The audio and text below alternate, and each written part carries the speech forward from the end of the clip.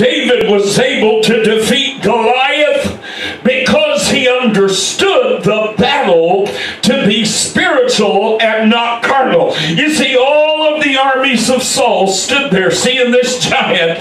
They're all hearing this giant, and every one of them, from Saul down to the lowliest of soldiers, was looking at the enemy through carnal eyes.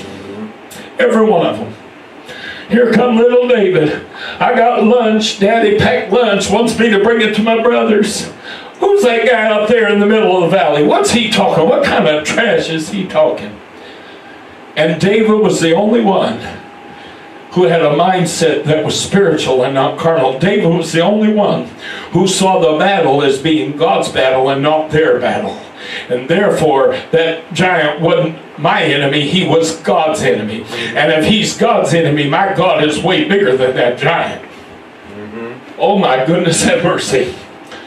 Listen to what the word of the Lord tells us in 1 Samuel 17, verse 45. Then said David to the Philistine, to Goliath, Thou comest to me with a sword and with a spear and with a shield, but I come to thee in the name of the Lord of hosts, the God of the armies of Israel, whom thou hast defiled, or defied, I'm sorry, amen, whom thou hast defied.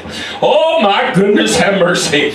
David saw that circumstance very differently than the armies of Saul did. And you know what? Every soldier in Saul's army, including Saul himself, would have gone to their grave if they'd have gone out into that valley to face off with Goliath. The only one who was guaranteed success was the one who was walking in the Spirit.